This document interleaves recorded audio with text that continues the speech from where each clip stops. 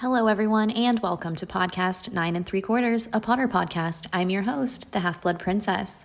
Today, I'm going to discuss how Snape's death scene was changed in the movies from the books. But before we get started, if you love Harry Potter as much as I do, be sure to subscribe and give this video a thumbs up. I think the Harry Potter movie adaptations were great. I think that they stayed as true to the books as possible, and the little changes that they had here and there didn't really bother me all that much. I know it seems like a minor change, but the setting of Severus Snape's death in Harry Potter and the Deathly Hallows Part 2 was changed from the final Harry Potter book. Of course, you can't put every detail from a book into a movie, but little things like this can take some truly special moments and details out. In the book, the Shrieking Shack was used by Lord Voldemort and his Death Eaters as a hideout.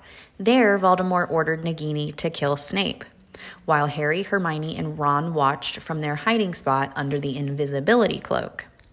In the movie, Snape was killed by Voldemort and Nagini at the boathouse in an underground harbor at Hogwarts, though in the movie, it was more of an exterior building.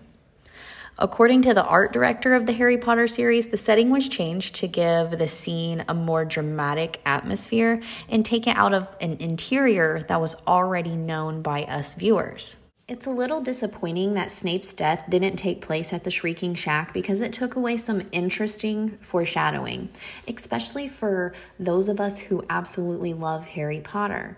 Snape didn't have the best of luck when it came to the shack. In 1975, he was told by Sirius Black that if he went under the Whomping Willow, he would find out what was wrong with Remus, who was in his werewolf form at the time, and could have killed Snape.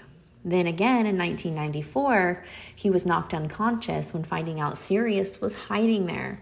It's a sad third time's a charm situation that added more to Snape's story, and it would have been interesting to see it play out in the movie as it was in the book. Let me know your thoughts in the comment section, and be sure to like and subscribe. Okay, love you, bye.